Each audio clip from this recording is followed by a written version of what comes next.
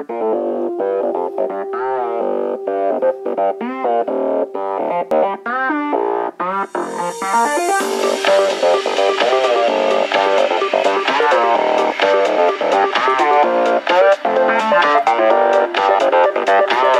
and welcome to the latest edition of Shedlife. Today is quite an exciting day because it's new bike day, and we're going to take you outside in a minute and show you the latest addition to the fleet, and we'll go through it and hopefully you'll enjoy.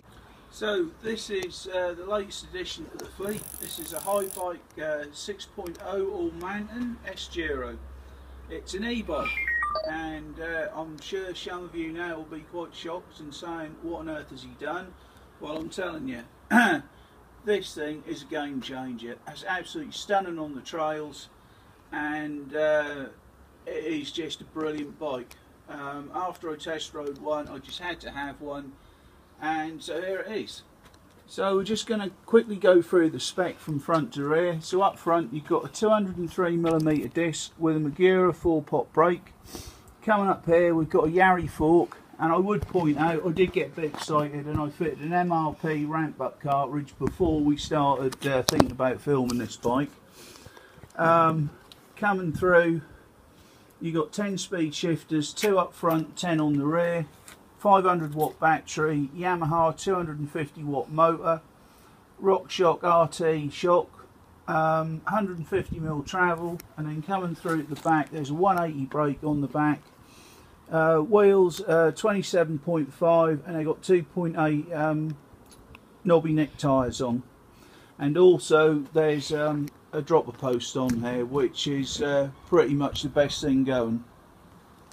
So the last thing I want to show you for now is the dashboard on here. So if I turn it on, it's now going to fire up. This thing, when it's dark, is backlit.